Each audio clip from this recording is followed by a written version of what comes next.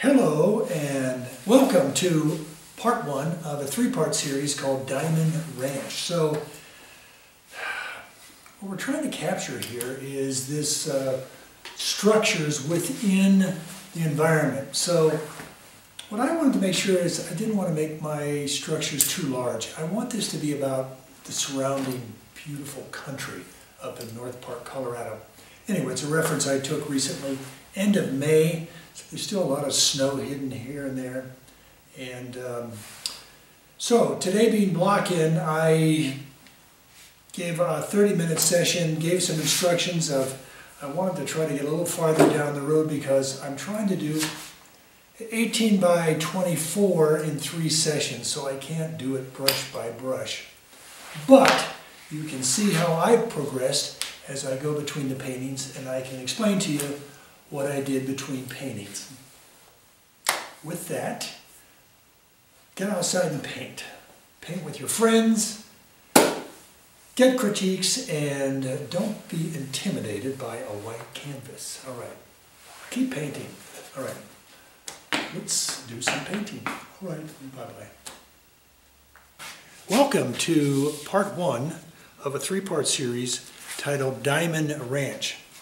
Okay, what's a little different about this is that we're doing an 18 by 24 again, and we're going to do it in 3 sessions. Now, this means I can't get every stroke by stroke in on you like I have on previous paintings. But this time, you're going to have to figure it out in between, you know, what I get done between sessions. And I'll explain to you what I plan to do, and when I get back into like session 2, I'll tell you what I did do and how I did it. And the reason I'm doing that is because I've only got 3 days this week because I'm going up to go plein air painting later in the week up in northern Colorado, which I'm really looking forward to. And so with that, we will get started with Diamond Ranch. Now what you might notice here is a dot, and what I did was I took my best shot and dotted it in there, and for the center of the canvas. And so then I kind of checked it. So if it's an 18 by 2, so there's 9, and there's 9, and oh man, that's right on 12. So not too bad. Try to get as close to the center as you can. And it's just a way to indicate where all these things are. Now, a lot of my students, and I too, when I was a very new painter, put it in grids. You know, they did the grid here, and they did the grid here, and here, and here. And it just, now I just kind of wing it. And, but it's a very good tool if you want to do that. And then you can put a grid on top of your reference. If you want my reference, join my, go to my website, georgecoll.podia.com / and with that, get onto my email list, my student update list. It doesn't cost anything, and I send these images out. Whenever I do one of these paintings, I send it out to all the people that are on my email list. All right, so I have the regular stuff down here for my Ultra, my Cobalt, Alizarin, Cat Orange, Yellow Ochre, Hansa Yellow Deep, Naples, Hansa Yellow Medium, Transparent Oxide Red, Transparent Oxide Brown. Got my purples, I think it's Diazazine Purple, Titanium White, and I've got some exotics over here, but basically my 2 standbys are Permanent Green and a Viridian. I can make a lot of greens with blues and yellows and that kind of stuff.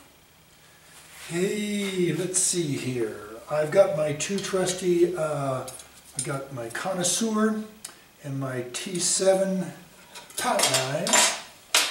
Clean up my mess here, kind of messy. And I also have, for my brushes, I won't be using this little skinny guy.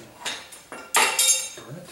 And I will be using probably to draw with this number 2 series Rosemary 2025. So it looks like I got a 6, 4, and 2 4s of Rosemary's 2025s. This is a 2025 number 4, and this is a number 4279 rosemary long flat. All right, let's get this stuff out of here. I want to try to figure out where these shapes are going to be. And with that, I am going to use a transparent oxide red mixture. Transparent oxide red. I'm going to add some gray in there. Why don't I have my gray out, for Christ's sakes? A lot of grays in nature, so that's what I'm going to be putting out.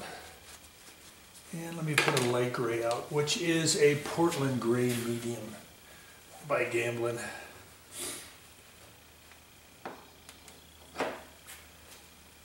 This gray is a little dark for my liking. I mean, it's very good, but I like a little bit lighter gray. Called Blue Ice, I think by Rembrandt. I'm not sure, I forget. So let's throw some light gray in here.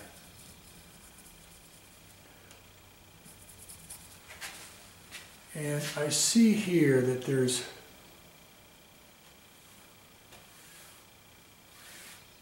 a, not a flat horizon line, but you see there's a tree line right along the top of the pasture, and I'm going to get that. I think that's too low, but so I can guess from somewhere in there. Then there's a triangle coming in down here, goes all the way across. It's actually a little higher. And then in here are bushes, and I'm going to move the houses over to the right a little bit. There's a road coming in.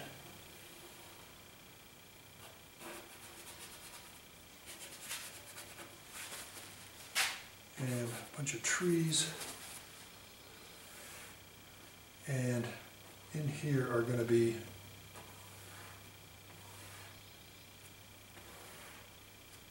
farmhouses. That's where that's going to be. Now I'm going to really spend some time drawing those shapes. I want to get sure they're right. But right now I'm just getting general shapes. Okay, kind of know that right in here are going to be buildings. And the roofs go about this high.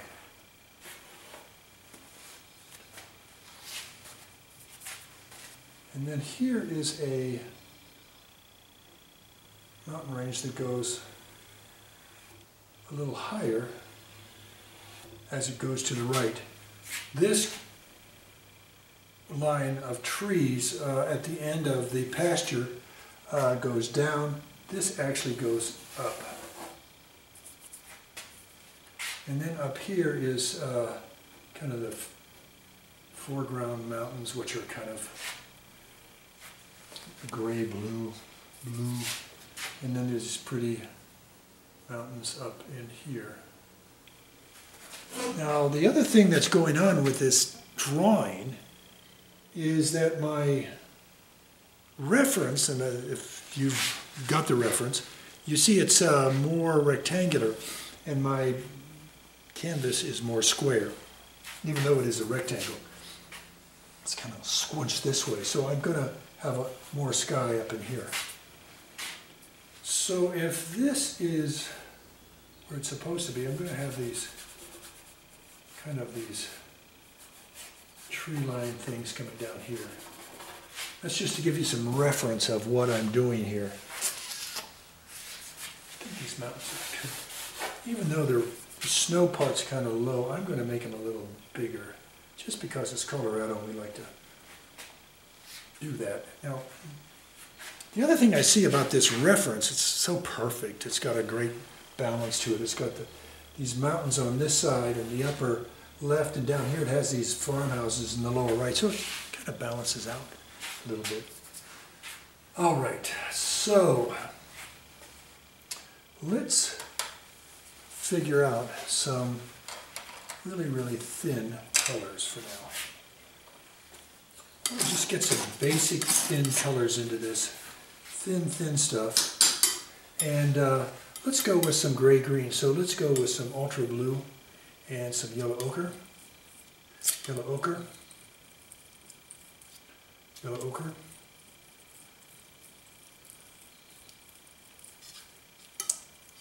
and some maples.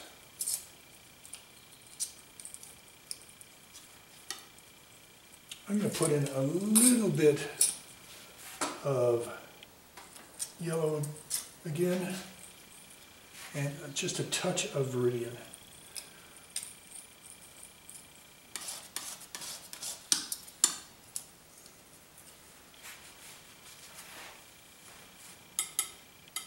We go a little bit more blue.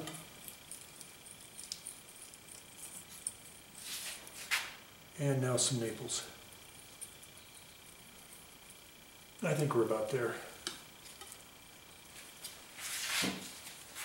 A lot of great greens in this. So let's go with a bigger brush. Let's see, I should get a bigger one. What do I got down here?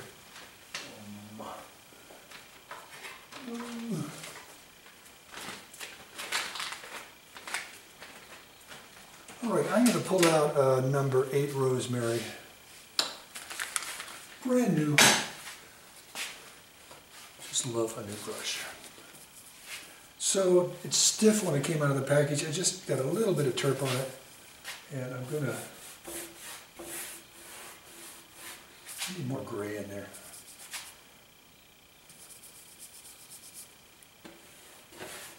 And now more. Just lighten it up with a little bit of white. And I'm trying this out here. A sultry deal here.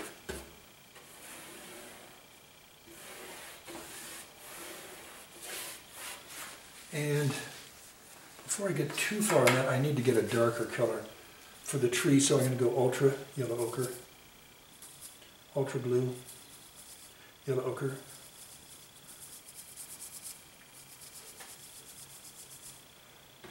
That's too dark, so I'm going to get some Naples in it and a little bit of titanium white. And that's going to be up in here.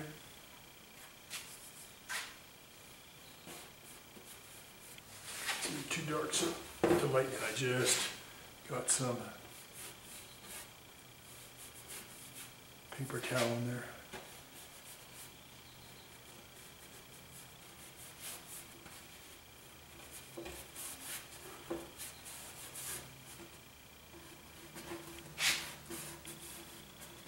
Down here there's less of these trees coming down and more as they go up this way. I think this line here is a little darker, this line of trees, so I'm putting the dark in here. And now I'll finish up with the lighter green that I made.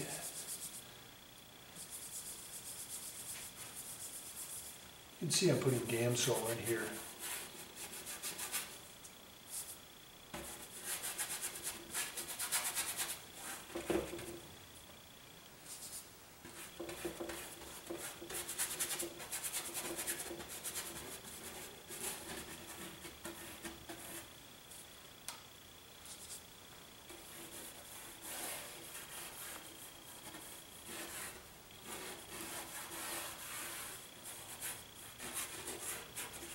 All right, let's soften this up a little bit. I'm using my 1.5 inch Gold Star from Hobby Lobby or someplace like that.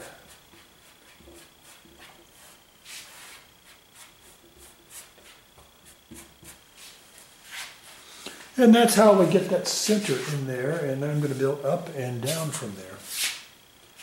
So what I see in the foreground is a more silvery green. So I'm going to throw some white and some gray in the foreground with some light green. Throw a little permanent green in there. Permanent green.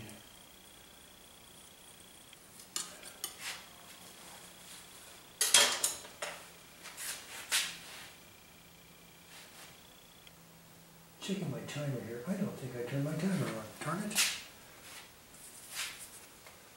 So let's get this in here. Get the road in later.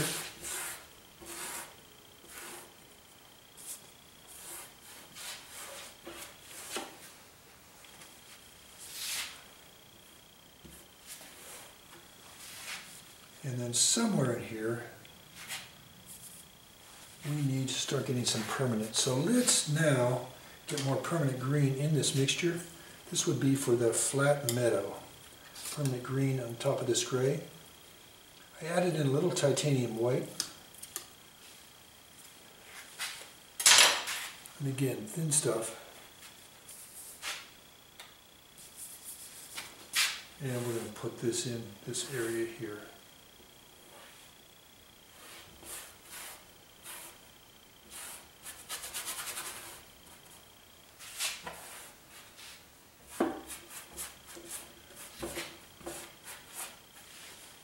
And I'm going to thin this out with a paper towel, just to have a good base. And I left blank where I'm going to be drawing the houses. Unfortunately, I don't like all those pine trees in front of the ranch houses and the barns, so I might put the trees over to one side and maybe less trees in front of the buildings. So I'm going to have to make some of those buildings up because they're so covered up.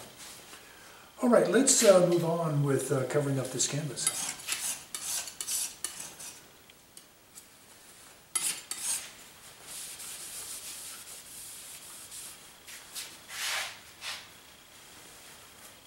Okay.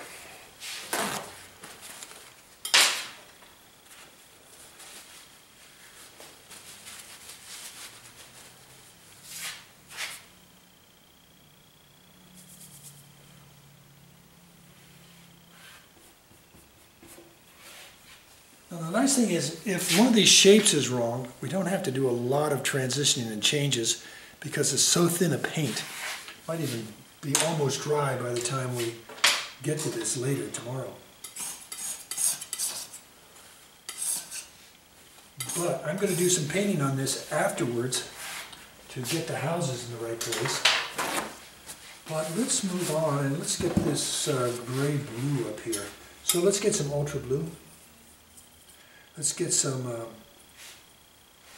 the Cold Gray by Rembrandt 717. Let's get some white.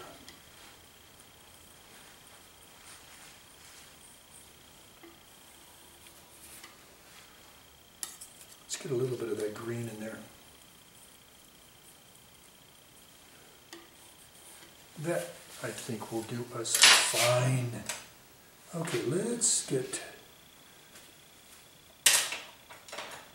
our number 8 loaded up.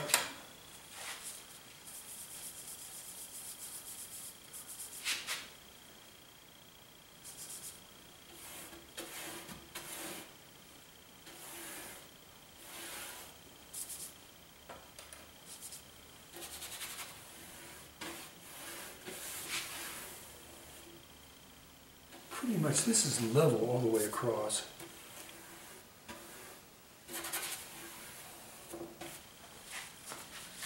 And I'll lighten it a little bit with the paper towel.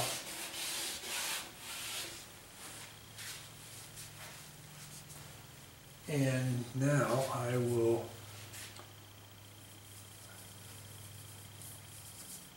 get some titanium and work inside of this thing, of this mixture we have, and lightly figure out where some mountains are going to be up in here.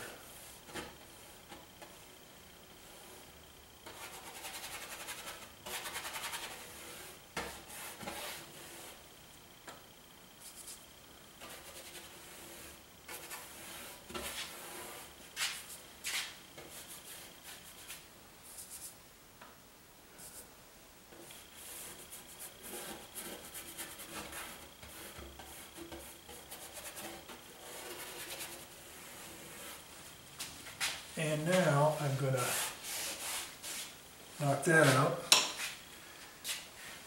And I need to maybe eliminate some of those swirls I have up on top. So I'm going to get a little bit of Gamsol, my paper towel, and see what I can do about softening that a little bit.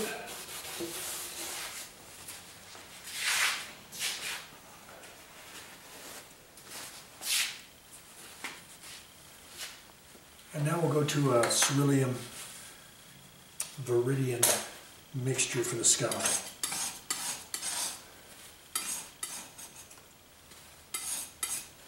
So let's get some titanium and some viridian and some cobalt.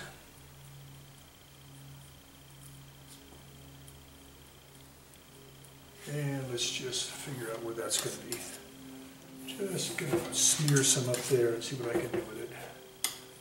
So let's go back to make some viridian, some cobalt, titanium white,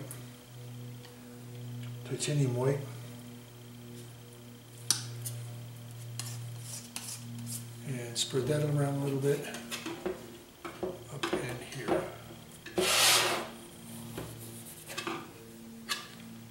And now what I'm going to do is get a big brush on it. So I'm going to get the old 1.5 and try to make sure I can get that green gray stuff out of here. So I'm going to really squeeze it out here. And I dipped it in my Gamsol, and I'm just going to spread those big hunks of color I have up in here.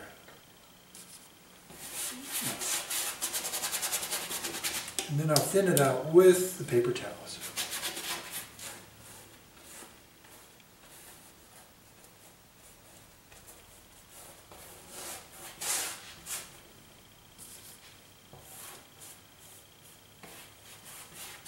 Kind of looks like watercolor at this point.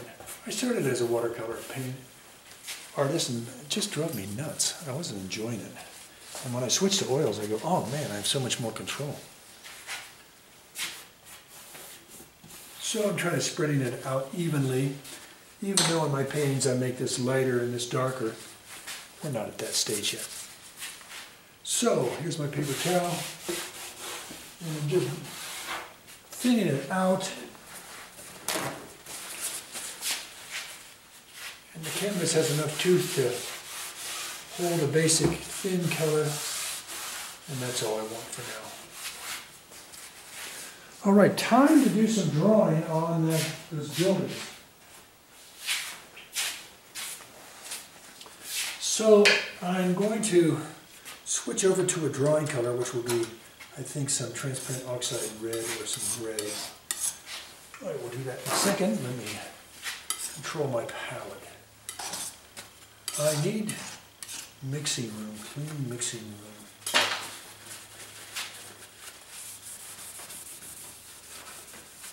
So with a combination of palette knife, scraper, I can clean my palette quickly because I'm working on glass here in the studio.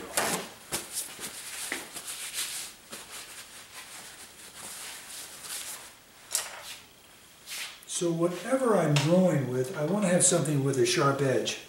And this number 2 rosemary, number 2, 279, has a nice sharp edge to it and has some length to it.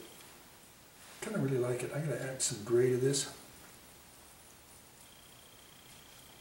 And I think I'm just going to go with transparent oxide red because that gray is kind of hard to erase. So I'm just going to go transparent oxide red and start with that. So I noticed that we want to know where the buildings are going to start. Excuse me, I hope I'm not too much in your way. And where they're going to end.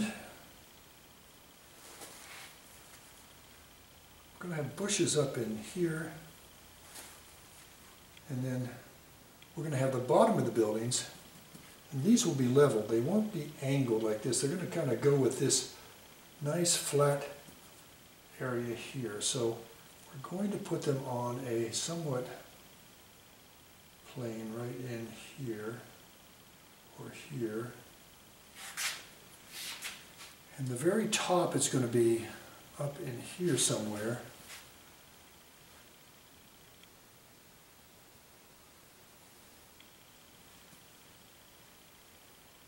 So it's all going to be in these various places in that area. So I kind of made parameters of where the buildings are going to be, start and end. Well, the reference gives me a few ideas of where things are. Up in here there's I think a building that's pretty tall, maybe even taller than what I have here. And then it has an angle to it, a roof, and another angle coming out. And now I'm going to have to guess that it's going to also restart in here. And we'll make a little thing like that, starting to look like a building. And then under that, from about off this peak, is another one that comes out.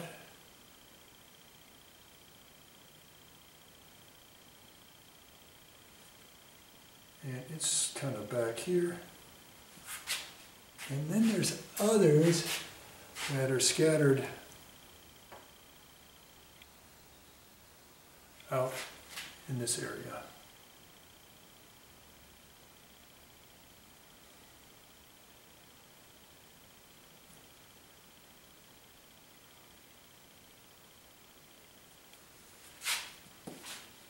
So I know there's a dark under here.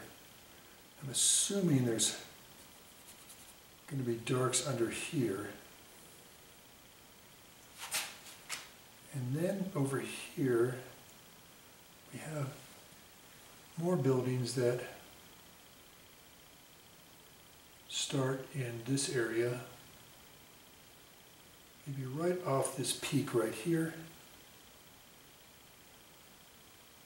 and more shallow roofs.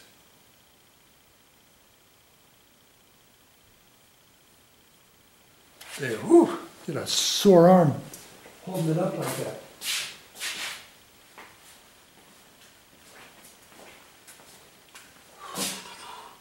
Now I don't want to make this thing completely about buildings, so I'm going to skinny them down just a little bit. But under here I need my darks.